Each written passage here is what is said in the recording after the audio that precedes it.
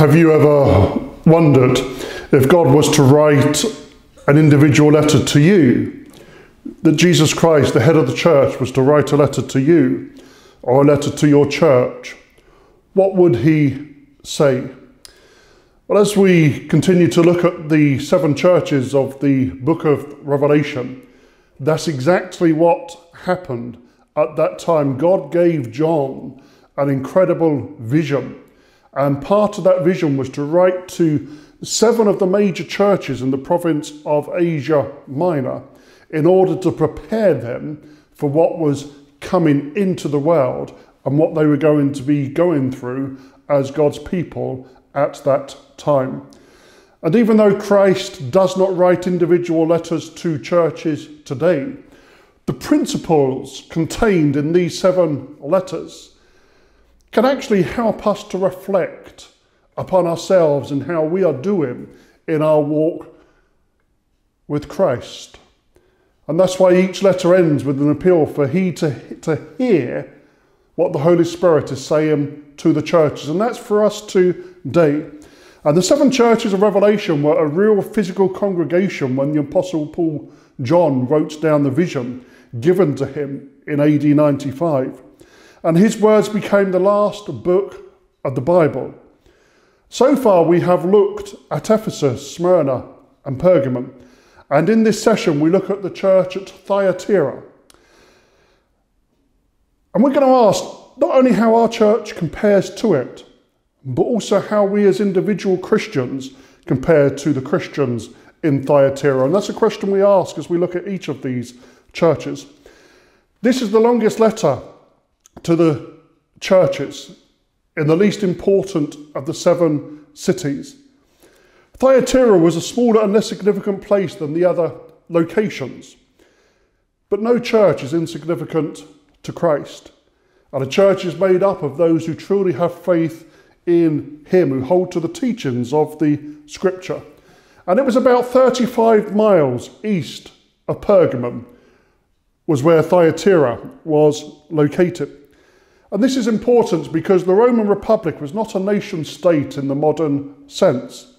A network of towns left to rule themselves locally under the supreme rule of the emperor, and provinces are what made up the Roman Empire. So you had the emperor, then you had, of course, the Senate and the political powers in Rome.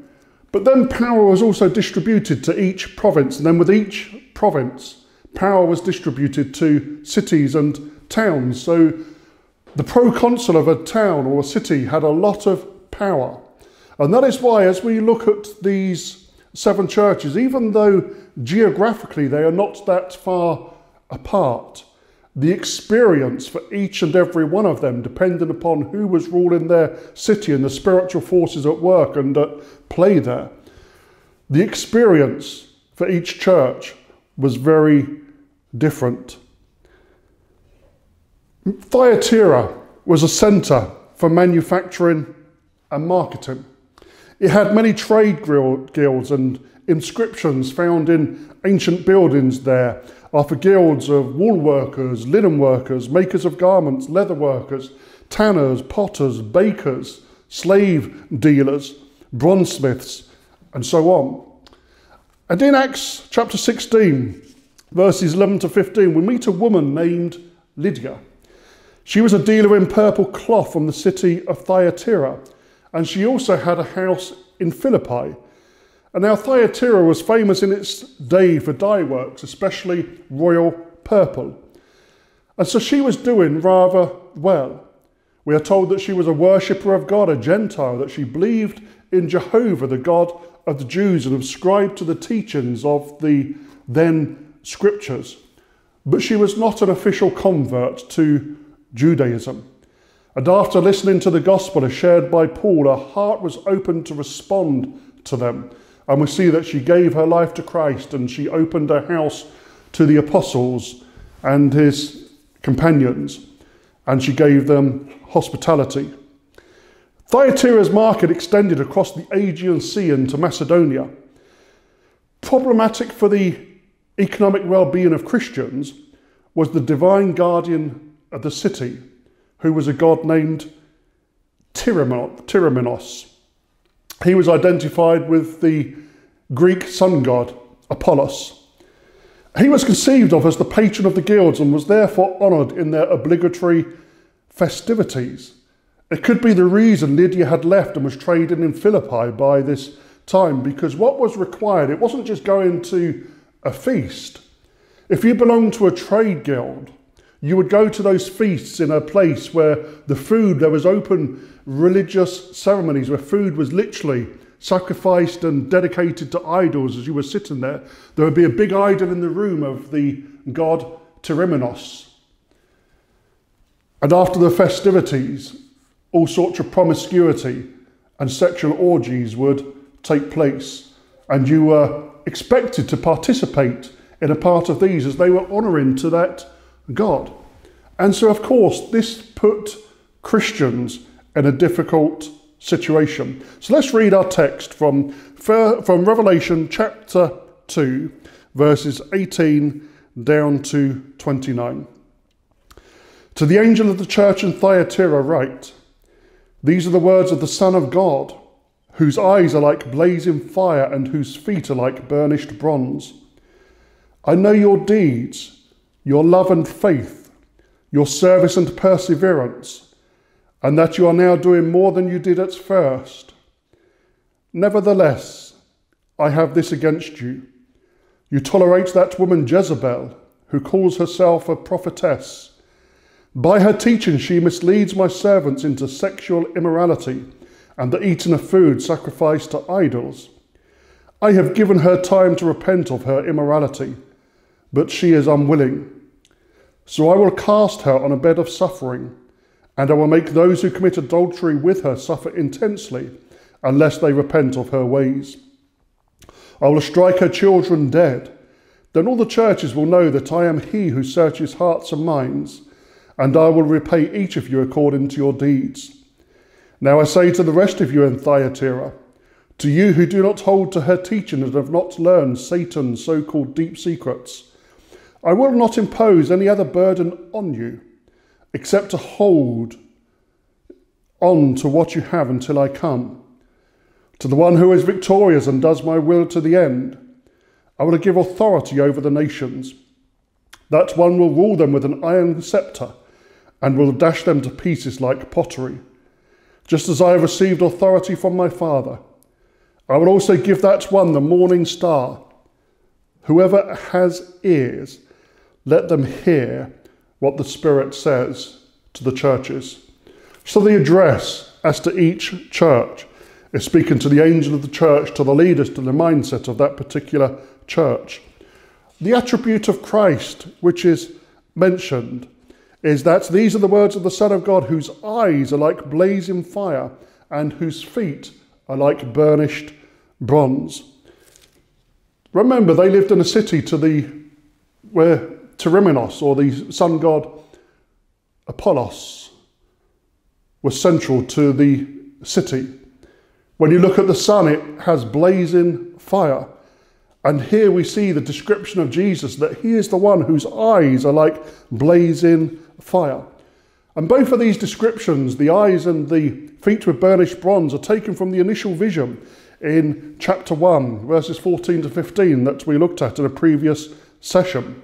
And in Daniel's great vision of the last days, when the celestial being appeared to him, we are told that his eyes were like flaming torches and his legs were like the gleam of burnished bronze. The blazing eye suggests the power of Christ's ability to see through any falsehood and to be able to see into any dark place. He can see into the most distant and darkest of places, and that includes the human heart, that of his people. He brings light where the pagan sun god Apollo cannot. Jesus is making it clear that this letter is from him, the Son of God. He is telling them that there is nothing that is hidden from his view. He sees what takes place in his church. He hears what is said. And we're not just talking about the gathering together of believers, we're talking about the lives of Christians. He hears what you say in secret to your spouse or your family about other people in the church, about leaders or other church ministers or other Christians in your church. He sees that and he hears it. He sees what we do for him or what we do not do for him. He hears the plotting and the planning. He hears it when we want to enforce our will upon his church, when we do not say, this is your will, Lord, when we say, I want to see this happen. And he's saying, well, why aren't you speaking to me about it? Why aren't you doing what I taught you and told you to do during my earthly ministry, as is written in the Gospels? Pray, your will be done, Lord, not my will be done. But this church, they are serving the Lord no matter what obstacles that they encounter, and they persevered. And the Greek word service used here actually means ministry, that every Christian is in ministry. The concept of full-time ministry, paid ministers, is misleading to the responsibilities each Christian has in a church, because every Christian is called to serve Christ in some form or capacity. You are called to ministry, not to full-time paid ministry necessarily, where you become a minister, but to an active role inside your local church. That is a call of God upon your life and upon the life of every single Christian. The church at Thyatira were doing their best to spread the gospel and to show love to all. And that is something that all Christians should be doing. We are all called together as a body, as a corporate group of believers in a local vicinity, to do whatever we can to spread the gospel and to share and to preach and proclaim the good news of Jesus Christ. And the description that his feet are like burnished bronze. Bronze or brass is a symbol that the Bible uses for judgment. The word burnished means just or accurate, so Christ's judgment on any situation is accurate, it's just, and it's right. And with such feet he can and will one day stamp out all opposition to his rule in creation, the scripture teaches us. Now the approval that this church is given. I know your deeds, your love and faith, your service and perseverance, and that you are now doing more than you did at first. So it mentions their deeds, their love, their faith, their service, their perseverance. Love and faith identify the motives for Christian service. That was the reason for their deeds and service. Not duty, not routine, not ritual, but they loved the Lord. They had faith in him. They loved each other, and therefore they served the Lord in the local church, and the deeds they did were for him, in his name, and for his glory, as a part of the body of Christ, where each member fits in according to where God wishes to place it. Perseverance is the quality of those who persevere, to continue to try to do and achieve something despite difficulty or discouragement. A close synonym is persistence. You see, perseverance can also refer to the act of persevering, as in only through hard work and perseverance will we be able to achieve our goals. It will not be easy. Do you persevere when the going gets tough? Or are you somebody who gives up so very easily? Well, let this letter encourage you to persevere when the going gets tough. Let it encourage all of us to persevere when obstacles come and the going gets tough. Because this is what the church were commended for. And one day when we stand before the Lord, it's what we will be commended for. If we persevere in this life to continue to do those things that the Lord has called and asked us to do. That we do it out of love and we do it out of faith. And when the going gets tough, which it does get tough and it will get tough, when that happens, we persevere. They were approved and they were commended by Christ in his letter to them for this. And so therefore we can equate that to our own situations, that for our love, for our faith, for our service, for our deeds, for our perseverance in doing them, even when it gets tough, the day will come when Christ would approve us for doing these things. So let that be a word of encouragement to you. You see, if we look throughout the world, in every industry and every culture, there's one consistent trend among successful individuals, and that trend is the ability to persevere. It's so key and crucial to our success in the Christian life. And by success, I'm not talking about in the eyes of people. I'm talking about in front of God. That our ministry, that our service has been worthwhile and approved by him because he considers it successful, that we've persevered despite the obstacles, discouragements and things that may come our way. Perseverance is the ability to stand up and take a step forward when everybody else sits down or steps back. The trait of perseverance is something we must cultivate and develop in our spiritual lives if we are going to fulfill the call that God has upon us.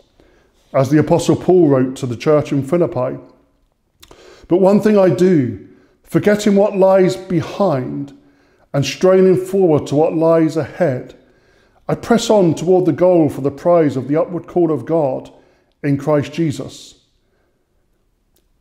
You can't win the race as though you've already crossed the finish line when there's still several laps to go, can you?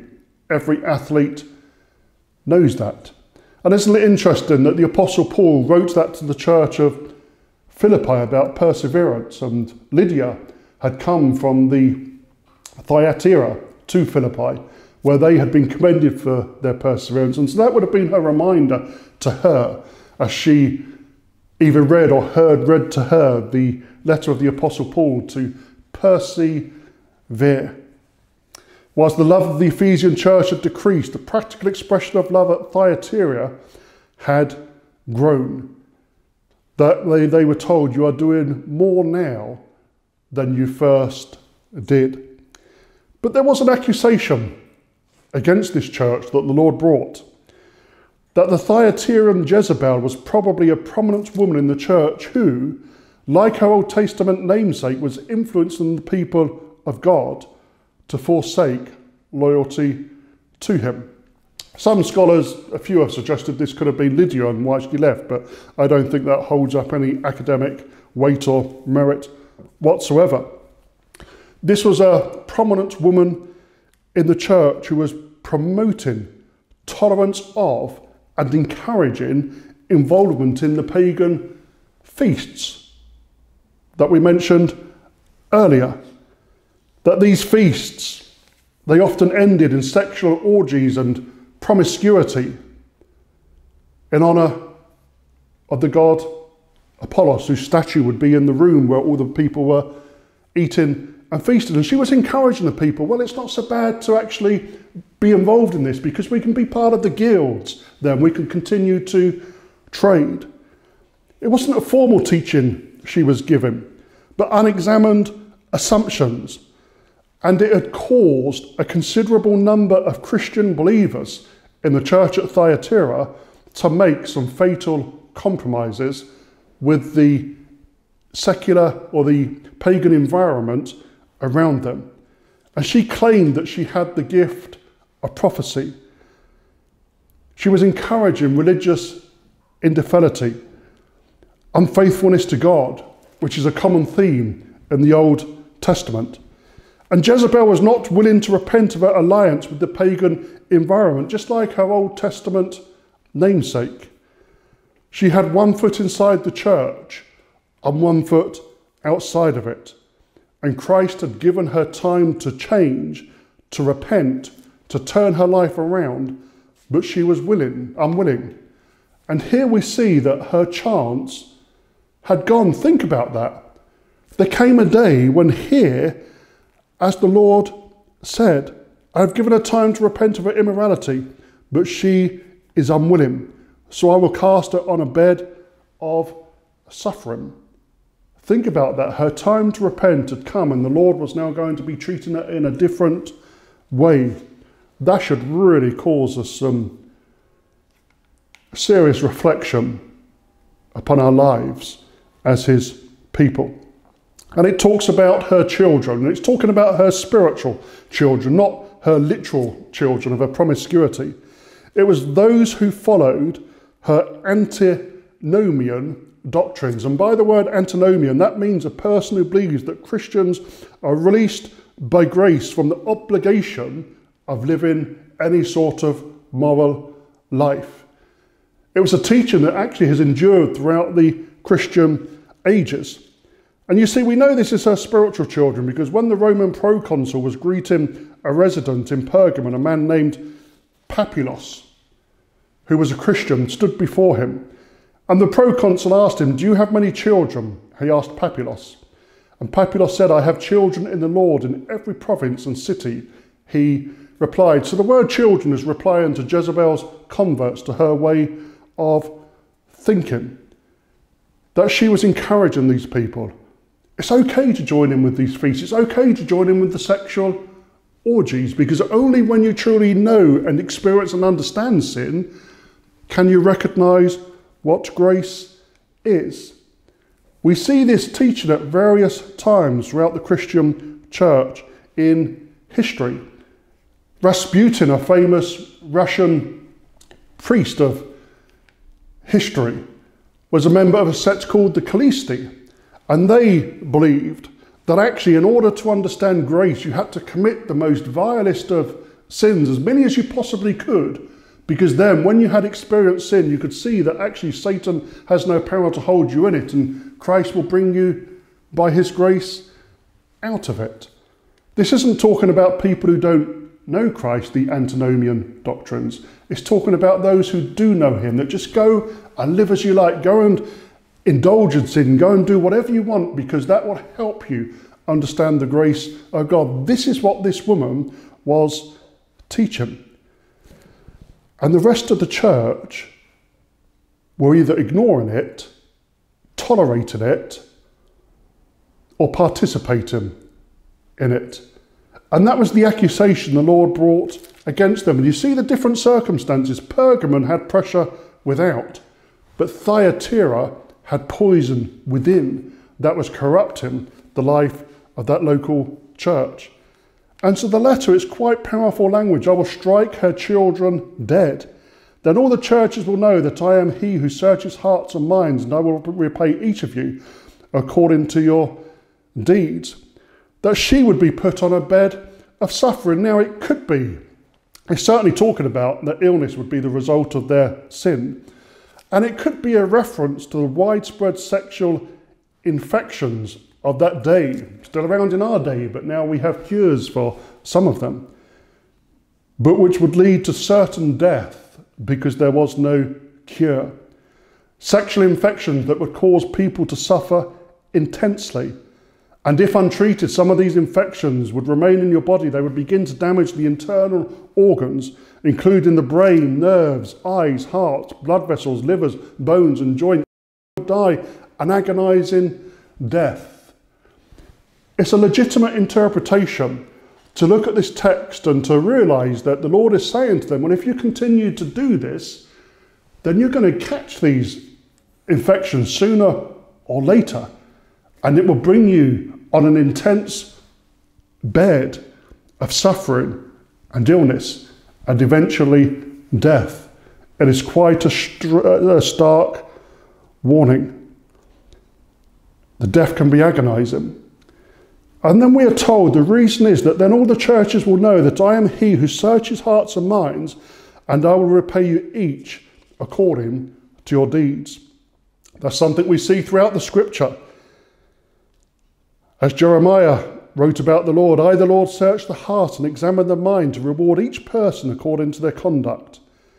Jesus himself said, for the Son of Man is going to come in his Father's glory with his angels, and then he will reward each person according to what they have done. And the Apostle Paul wrote, God will repay each person according to what they have done.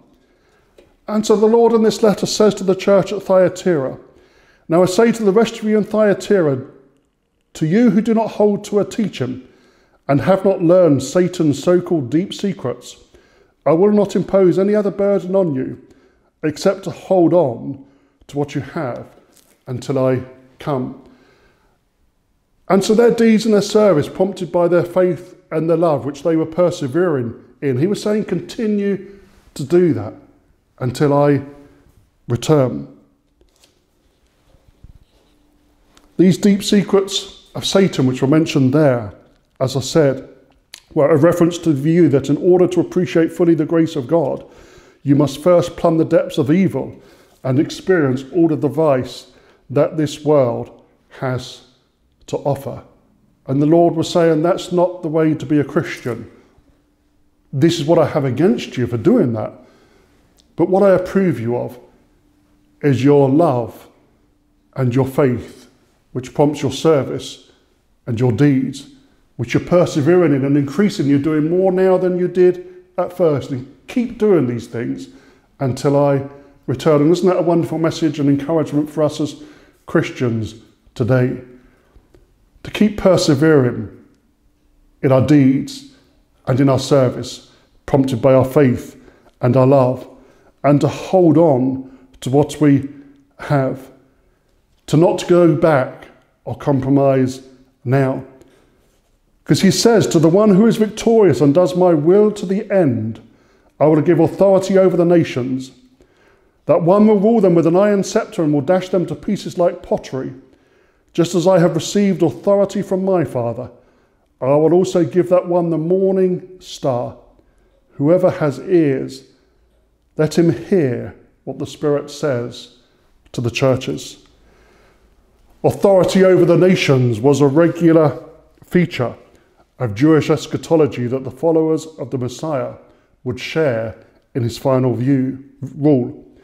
A shepherd's staff was an oak club capped in iron to ward off attacks from marauding beasts, but also the crook to be able to help those who are in trouble, that in eternity that we will help to rule the vastness of creation with Christ. Think about that. We don't even know in this creation how many billions of planets or galaxies there are. And in eternity, we are told that the reward we get will be to rule over a creation, an eternal creation, to share in the rule with Christ. A creation that no mind has yet conceived, no ear has heard, no eye has seen, no tongue has adequately explained how incredible and how great it will be. But to the Christian who overcomes in this life and perseveres, that is what Christ himself says. To the one who is victorious and does my will to the end, I will give authority over the nations. That's not just the nations of this earth. That's talking about throughout eternity. The shattering of the pottery refers to the absolute rule of Christ that is coming to this world and to creation.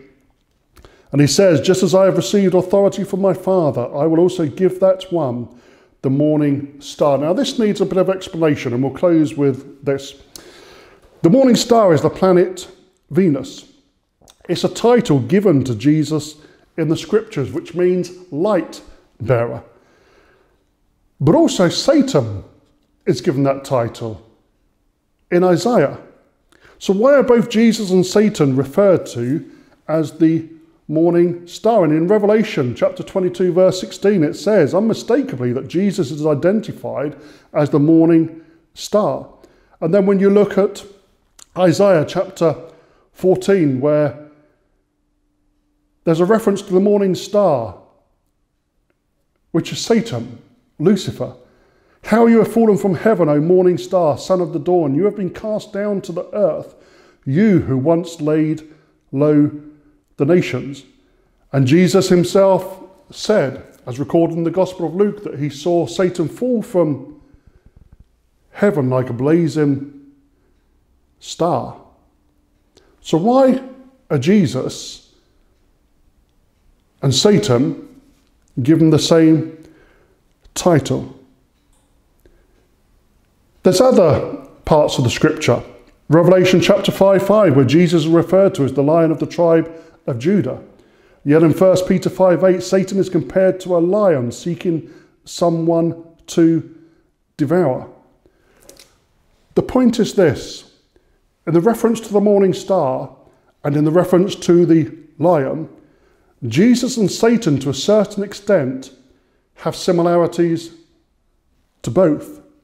Jesus is similar to a lion in that he is the king, he is royal and majestic. But the similarity of Satan to a lion is different, that he seeks to devour other creatures. He is not there as the symbolic lion that Jesus was, to protect and to guard a symbol of majesty. He is there as a prey and a predator that seeks to devour and destroy Christians in this context. The idea of a bright morning star is a star that outshines all the others, and Jesus is the one who is called the bright morning star. He is the morning star, is the symbol the scripture gives to him. Where Satan is like a morning star, he's a poor imitator of it. Jesus, as God incarnate, the Lord of the universe, is the bright and morning star. He is the most holy and powerful light in all the universe, because his very nature is light.